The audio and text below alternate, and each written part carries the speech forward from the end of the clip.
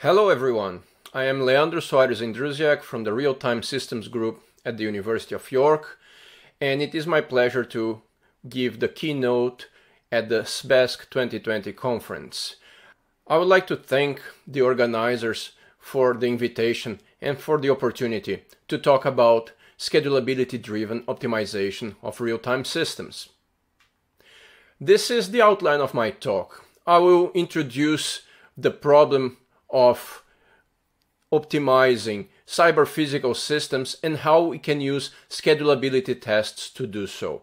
The talk will have an introduction to schedulability tests for those of you that don't know the basics and would like to know a little bit more, and then I'll use that to explain how can we optimize cyber-physical real-time embedded systems at the computation, communication, and physical process level using schedulability tests as a guide.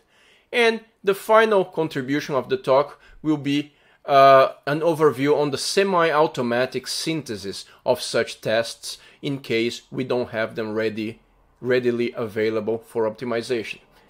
So our focus here, as I've mentioned, is on real-time cyber-physical systems, which for the sake of this talk are interconnected systems where interactions with physical processes are controlled by computing infrastructure, and those interactions have hard or soft real-time constraints at computation, communication, and process levels.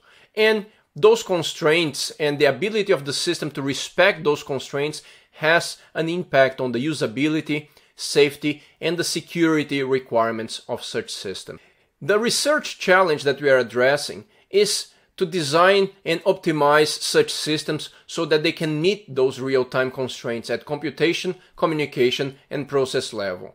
As an example, as constraints at the computation level, they include the deadlines on the execution of tasks over multiple processors, the transfers of data to and from memory, they all have to happen within timing constraints. Communication level includes the exchanges of messages over wired or wireless networks that are putting the system together over a distributed environment. And at the process level, it's related to the deadlines and timing constraints that we'll have for the delivery of relevant information and goods over the actual plant that the embedded and real-time systems are trying to control. So let's take a look in general at the optimization process.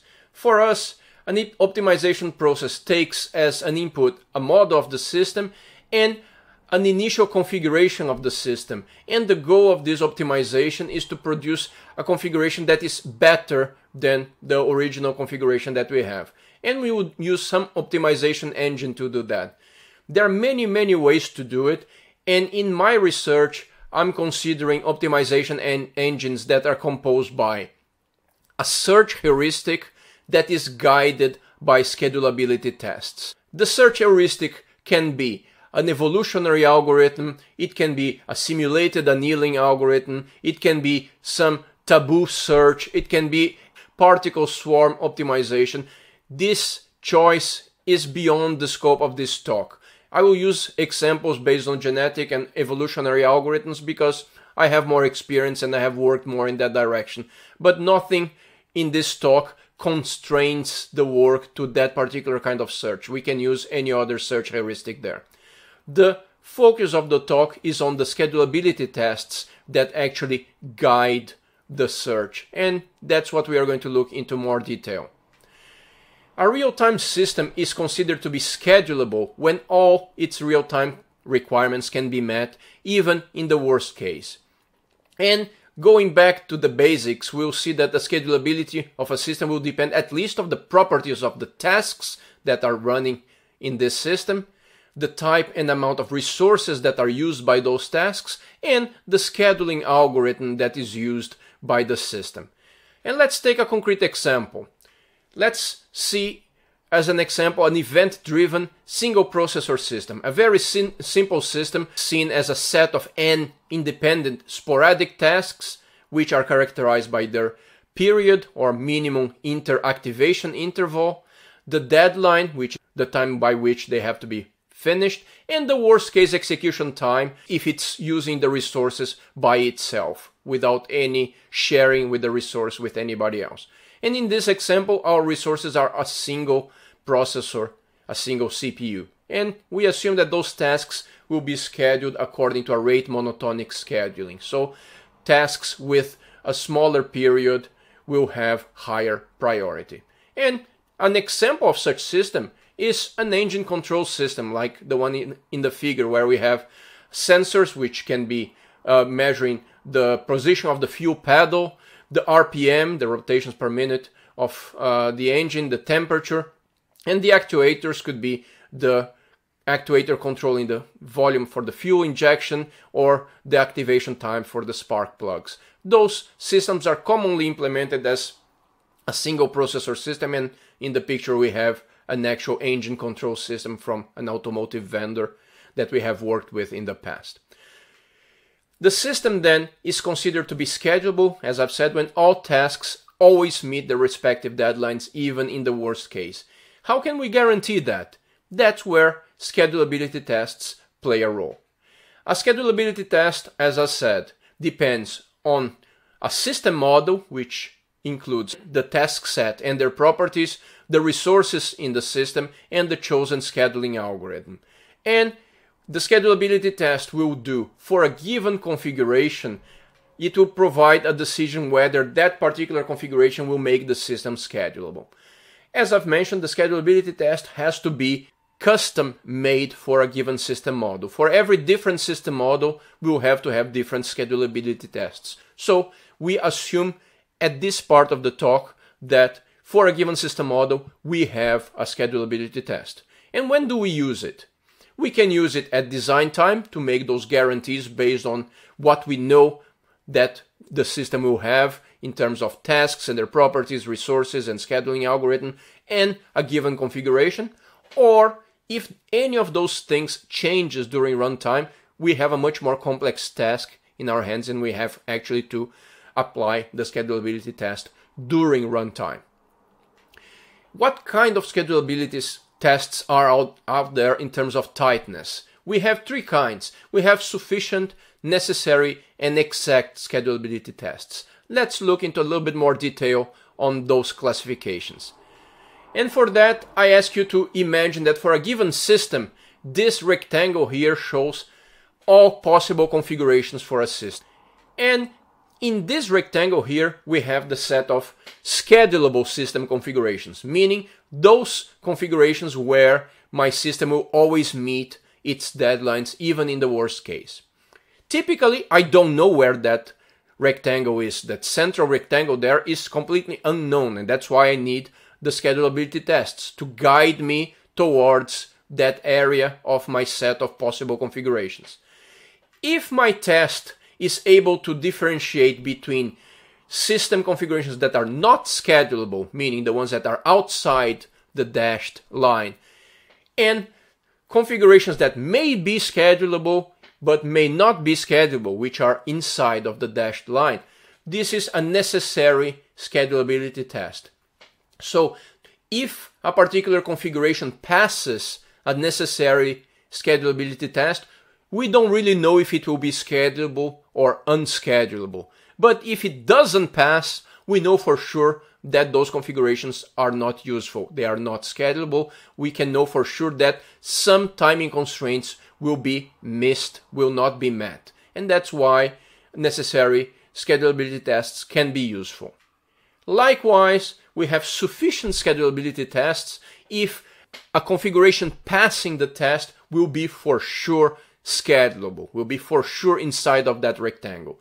But configurations that don't pass a sufficient schedulability test, they can be unschedulable, but they can also be schedulable. So we don't know exactly what to say about configurations that don't pass a sufficient schedulability test. And as you can guess, we will have exact schedulability tests if they can approximate exactly that rectangle. So they can discriminate exactly whether a configuration is inside or outside that rectangle. So we know some characteristics about those schedulability tests. We know when can we apply them, but what do they really look like?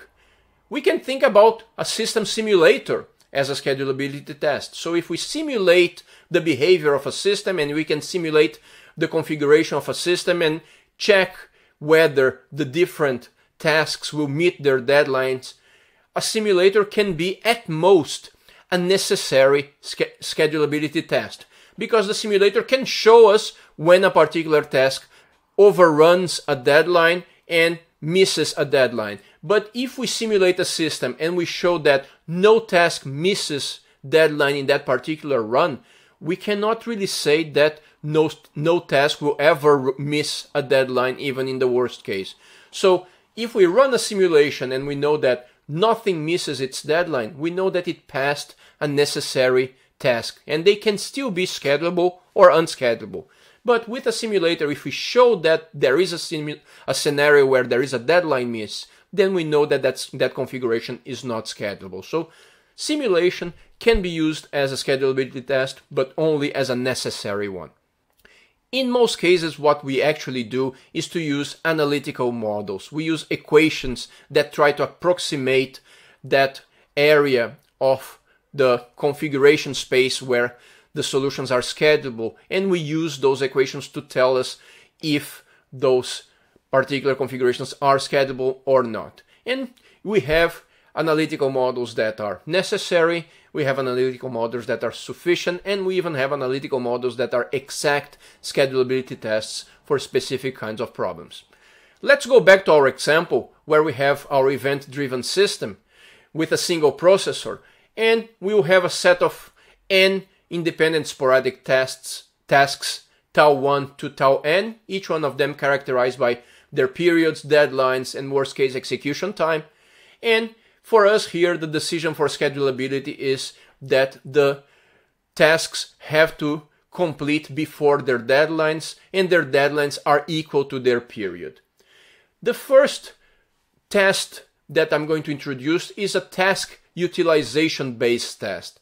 What is the task utilization? We can calculate the utilization of each task by dividing their worst case execution time over their period. And that actually means, in the worst case, how much of the resource, how much of the single processor that task will use. And if we have a task here with a C of 10, its worst case execution time is 10, and its period T is 30, we have a utilization of 1/3, meaning that at most 1/3 of the CPU will be used by that particular task.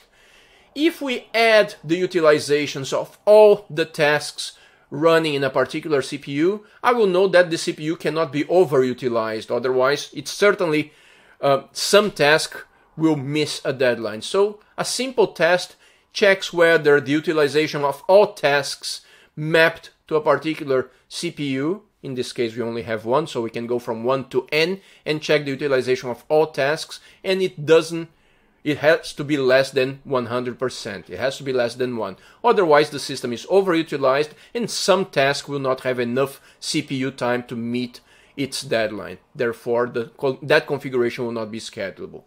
With this simple utilization test, we can already make some decisions about a particular scenario, a particular configuration.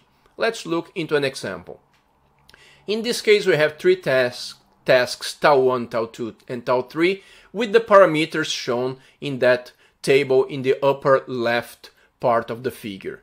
And then in the lower part of the figure, we have the execution of those tasks according to a rate monotonic scheduling algorithm. So the task with the smaller period is given higher priority, that is tau 3, and then the other tasks are given lower priorities according to their periods.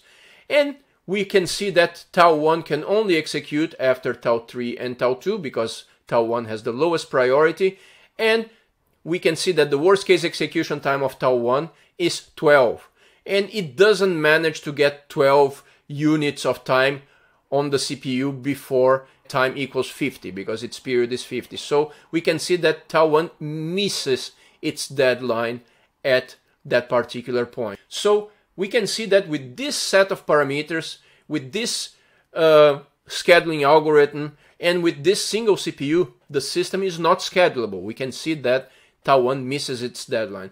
But If we calculate the utilizations of all the tasks and add them together, we'll see that the utilization is only 82%. What does that mean? That this test of the utilization telling me that if the utilization is more than 100%, my system is not schedulable.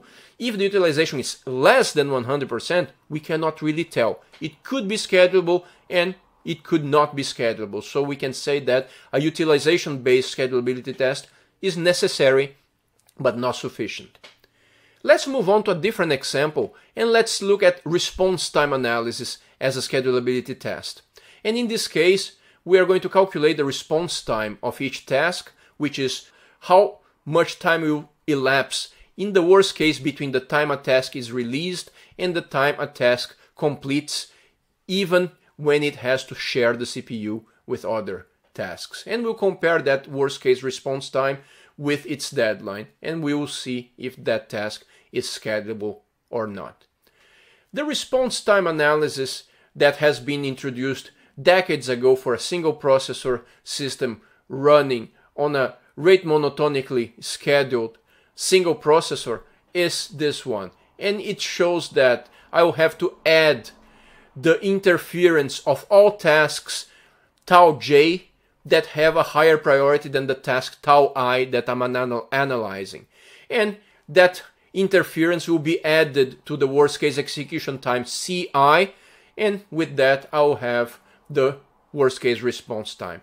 How do I calculate that interference? I will calculate by having the maximum number of releases of tau j during the response time of tau I, so how many times tau j can interfere, and I'll add that interference which is proportional to the worst case execution time of tau j, which we have in the equation as cj.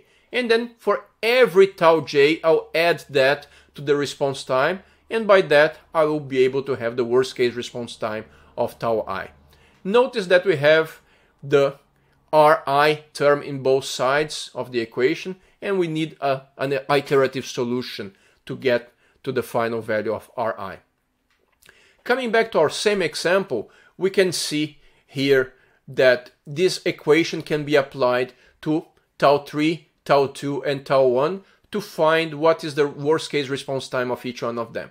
Let's start with the higher priority task, because that one suffers no interference whatsoever. So its worst case response time is equal to its worst case execution time. In this case, the C for tau 3 is 10, so the R for tau 3 is also 10. Straightforward. Now let's move for tau 2. Tau 2 suffers interference from tau 3 because it has lower priority than tau 3. So my equation has to take into account that interference. And I have to solve the equation in an iterative way. I start with the first value that I can have. The worst case response time of tau 2 will never be less than the worst case execution time of tau 2, which is 10. So I start with 10, and then I start in the next iteration calculating the interference. So I feed the value of the response time in the previous iteration into the next iteration, and I start adding the values of the tasks that interfere on tau 2. In this case, only tau 3 interferes, so I only have one component there, and I have to then add the C for tau 3 and the T for tau 3. Once I solve that equation, which uses the ceiling function, 10 over 30 is going to give me 0.3, and the ceiling function will push that value to the next integer number higher than 0.3, which will be 1, and then I'll have 1 times 10 plus 10, 20, and that's the value that I have in the second iteration there. And that value I'll feed into the next iteration. I'll have 20 over 30, I'll get 0.66, ceiling function will push that to 1, and I'll get 20 again. And the moment that I have two iterations giving me the same value, I know that my iterative solution has converged, and I can know that the worst case response time for task tau 2 is 20. Now we have to then calculate the response time for tau 1. And in this case, I will have two components because tau 1 suffers interference from both tau 2 and tau 3. I start the same way from the worst case execution time of tau 1, and I add that as the value of the first iteration into the second iteration, and in the second iteration I'll have to get the parameters of both tau 2 and tau 3, because both of them cause interference on tau 1. The good thing about this being in video, you can come back and look into those results more carefully and see how this is actually calculated. But this is textbook material in real-time systems, using response time analysis to calculate the response time of tasks scheduled using a rate monotonic scheduler over a single processor.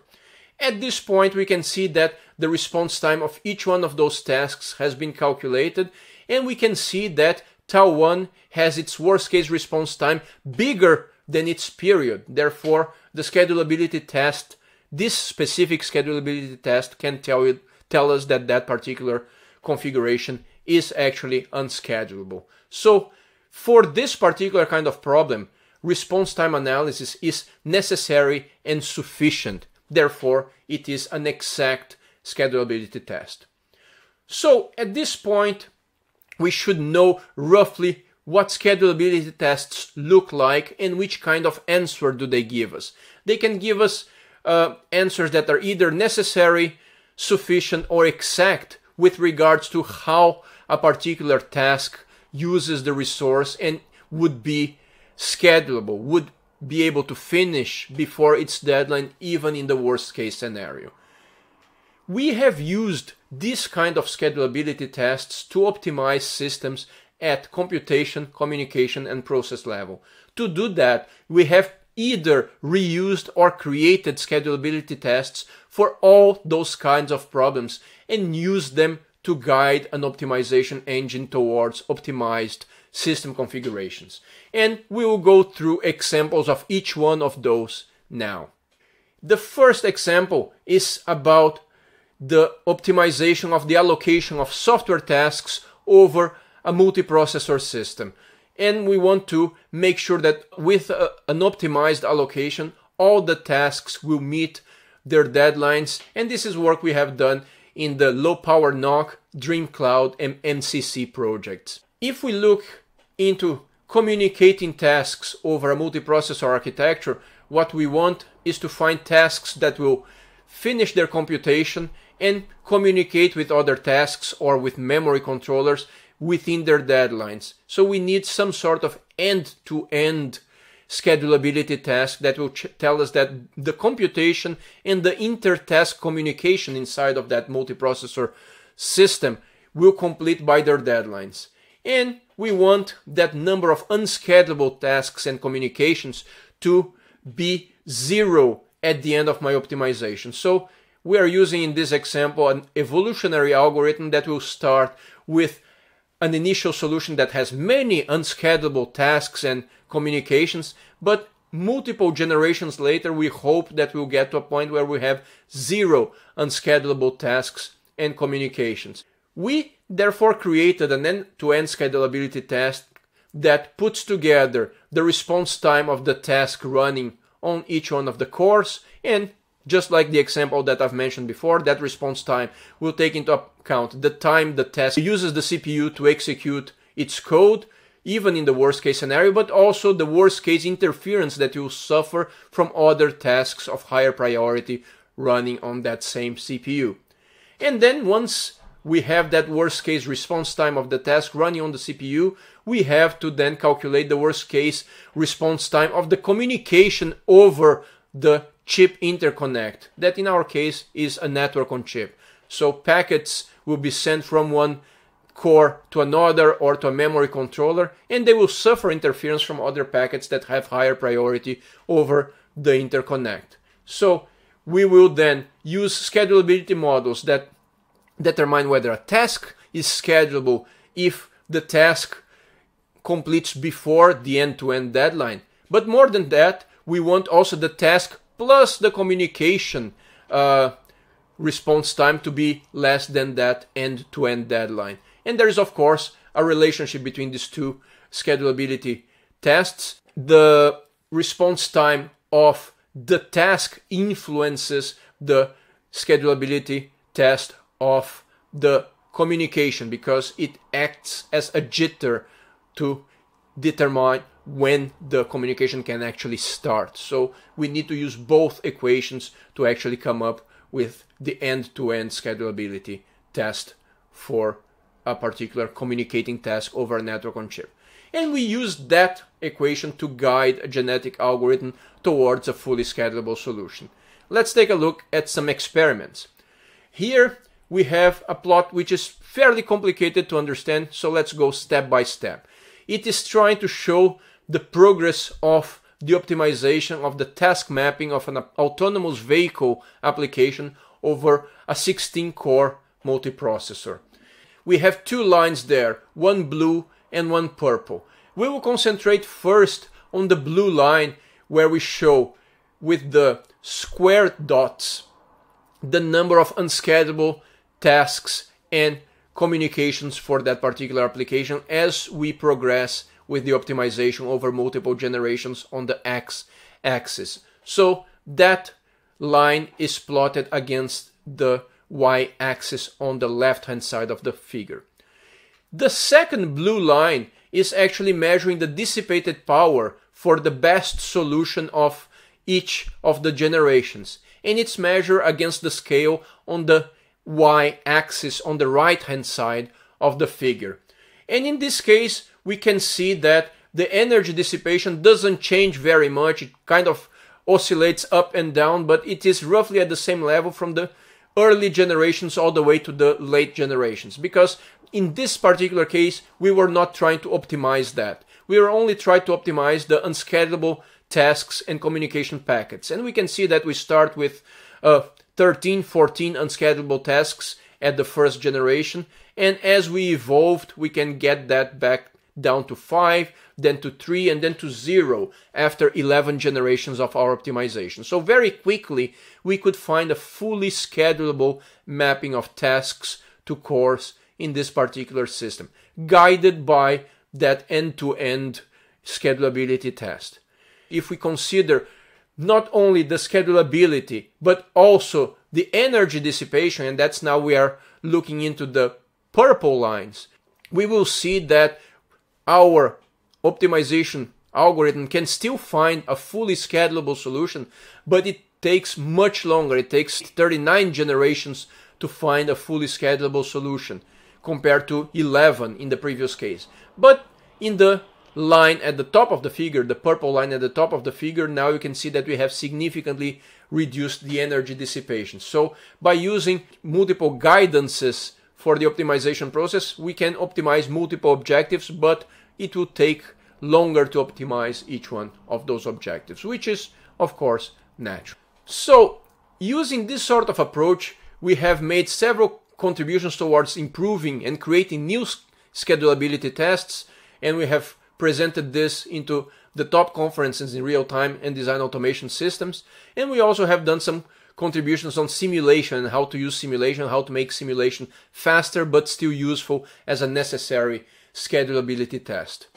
And we have used this approach to successfully optimize multiple kinds of configurations, such as task mapping, just like in this example, also optimizing energy dissipation, multi-mode operations when systems have different kinds of tasks and parameters at each one of the modes, but we also don't want to change very much the configurations between modes, only when necessary to meet timing constraints. We also looked into minimizing the number of priority levels that you might need, also security and memory footprint, and we have published this in a wide variety of conferences. Now let's move on to a different layer, to a different level. On the communication level, we have used the similar approach to try to optimize the traffic of message flows over specific networks by improving the configurations, such as routing tables and guaranteed throughput slot allocations in networks, so that most critical message flows in networks will meet their deadlines. We have done work in high-density wired mesh networks for airflow sensing. We have done some research in the wireless domain for industrial networks based on wireless HART. We have one paper as part of the regular program of the conference presented by Gustavo Kunzel. That is some work that he has done together with us in New York. And we have also done some work with the airtight protocol, which is providing mixed criticality support for wireless networks based on the IEEE 802.15.4 protocol. And I will explain that particular work in a little bit more detail here.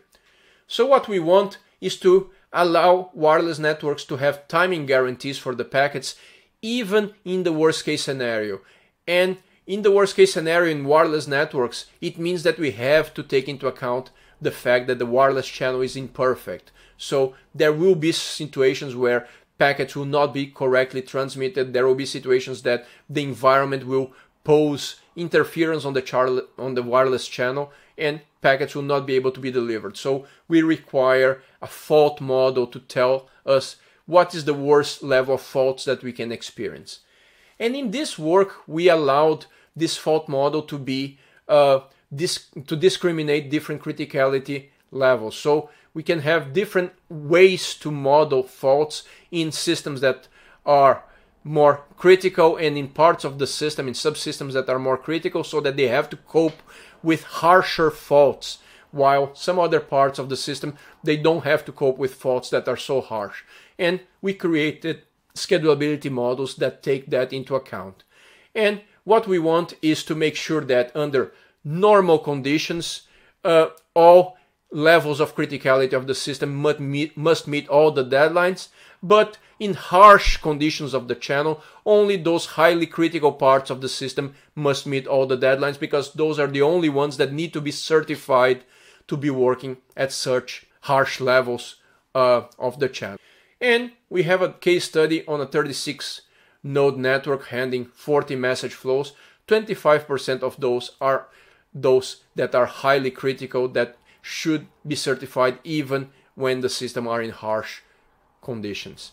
And we allowed the evaluation to consider a single wireless channel or multiple channels that the nodes of the network can use, but always with the constraint that nodes can only transmit and receive over a single channel, even if we are considering a multi-channel network.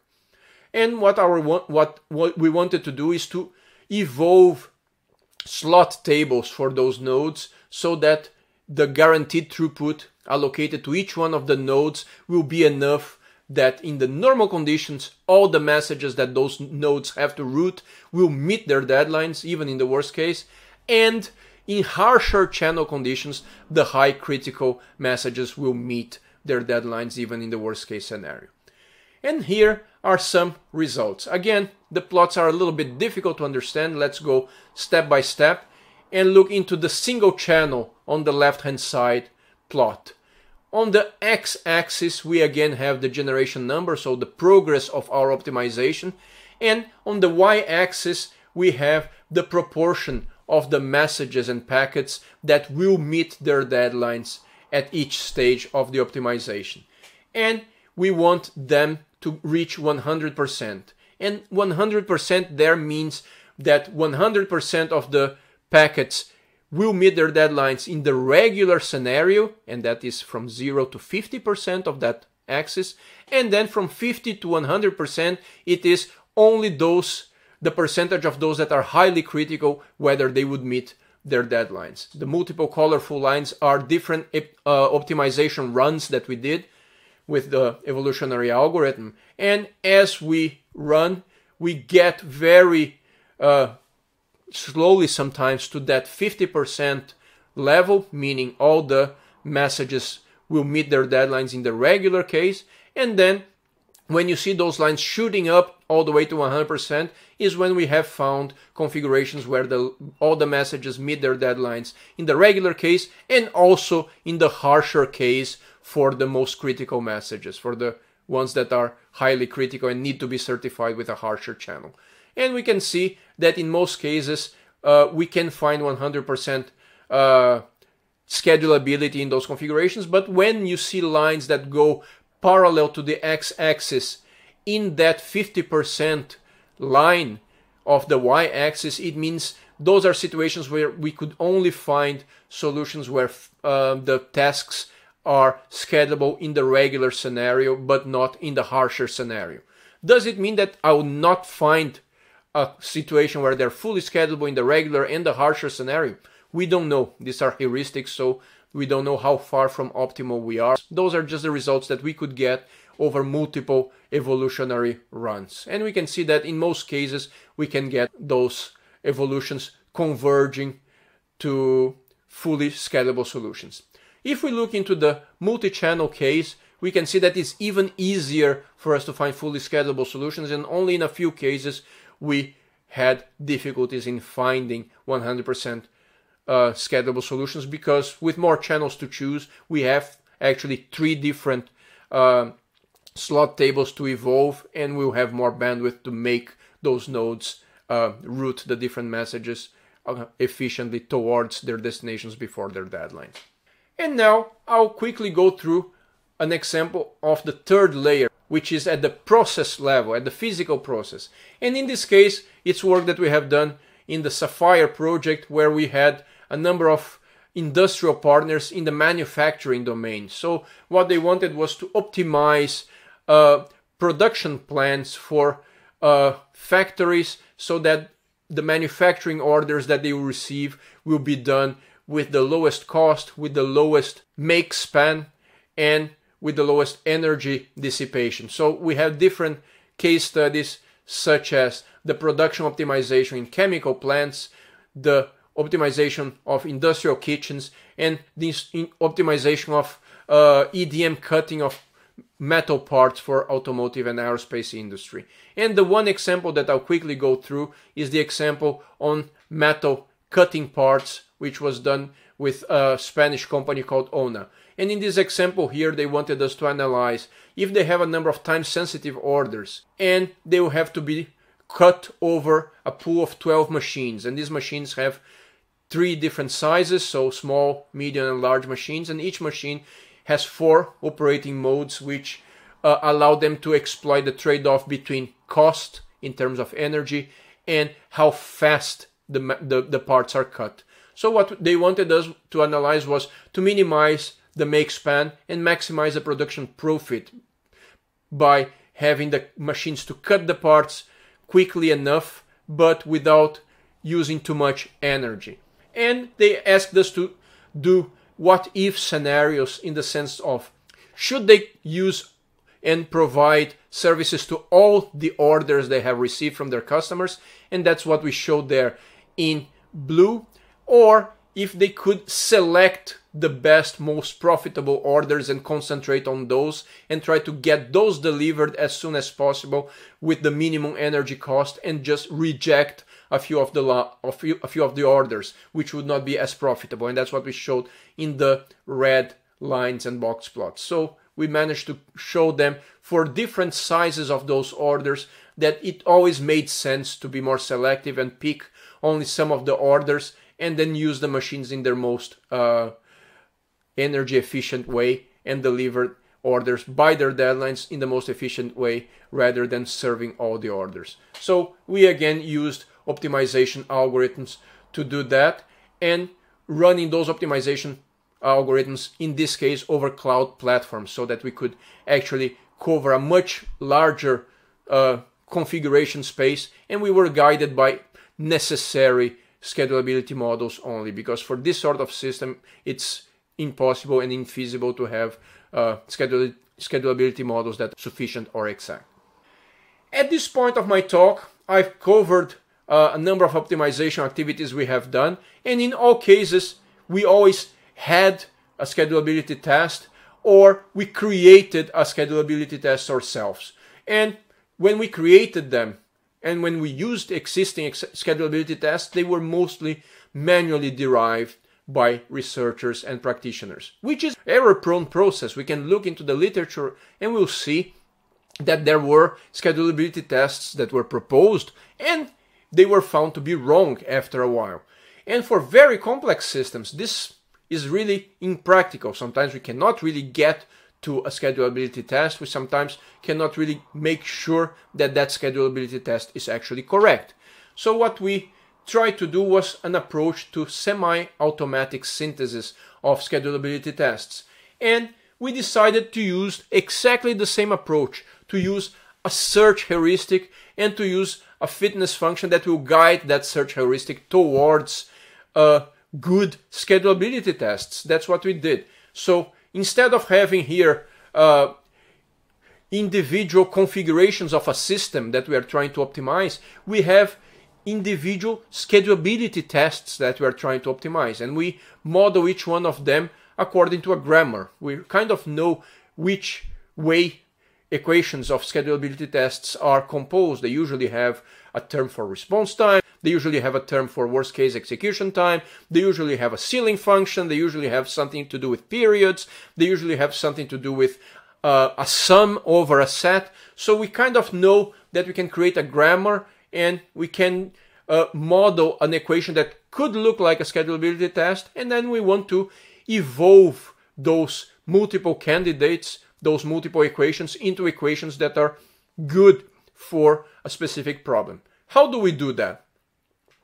I'll bring this back. We already know that we can have a set of configurations, and I can have necessary, sufficient, and exact schedulability tests as we have seen before. But let's randomly create an equation. And what would we get out of a randomly created equation? Probably something that is not really useful. Probably something that will not tell me if a particular configuration passes that test, whether it is schedulable or not. And what is outside that configuration, we don't know if it's schedulable or not. It's just a random equation, after all. So very unlikely that by randomly put together an equation, that test will become useful. But if I have a way to simulate multiple configurations of my system, and as we have seen, a simulation can approximate a necessary schedulability test. So with simulation, I can have scenarios that I will know for sure they're unschedulable, and those are the ones that I'm showing there as brown circles, because for sure when I simulated those scenarios, those configurations, there were tasks that missed a deadline. So I know that those configurations are unschedulable. And then there are simulation scenarios that I'm simulating configurations that I couldn't observe any deadline miss. And if I couldn't observe, it means that those solutions are really schedulable and there will never be a deadline miss. But there are also the possibility that I just didn't simulate for long enough, that occasionally they would miss a deadline. I just didn't simulate long enough for that to happen. So those that I'm showing in blue are the solutions that my simulators didn't show any deadline miss. They can be schedulable, they can be unschedulable, we don't really know with simulator. But the ones that we know are unschedulable can be useful for us to evaluate how good our arbitrary test is. So if my arbitrary test is telling that some of those solutions are schedulable, when in reality we know they are not, we can approximate that as a fitness function for that arbitrary test. And if I use my regular approach to mutate and create other randomly created arbitrary tests by mutating and doing crossover of that test, I will be able to pick the ones that give me the best fitness, meaning pick the ones that didn't say that many of those unschedulable scenarios that simulation told me they are unschedulable. This arbitrary test didn't really include many of them as scenarios that passed the test. And I can keep evolving my tests by doing that. I can even change my simulation scenarios to try to maximize the number of counterexamples for that current test, so that I do some more mutations and I'll keep pushing those tests into the area of schedulable configuration. So I'm trying to evolve a test and try to make that test that started completely random as a test that is becoming more and more close to the necessary tests that we can use and become more useful for the optimization tasks that we have seen earlier in this talk. We have done this, and we have done a case study with a CAN bus in an automotive system, which is a schedulability test that really exists. It has been well studied. But we wanted to check whether we can evolve tests that are good enough for that problem, and we managed to get pretty good synthetically synthesized tests using our approach. And this has been published in the last RTSS conference, which is the top conference in real-time systems area. So at this point, I can conclude my talk and say that schedulability tests can be used efficiently and effectively to guide the optimization of real-time embedded and cyber-physical systems. And we have done this at the computing, communication, and process levels. We have done this in problems of industrial relevance, such as automotive, aerospace, manufacturing. And if suitable schedulability tests are not available, and that is the case, and that will continue to be the case, we think that semi-automatic generation is a possibility, and we have made some progress in that direction. Thank you very much for your attention.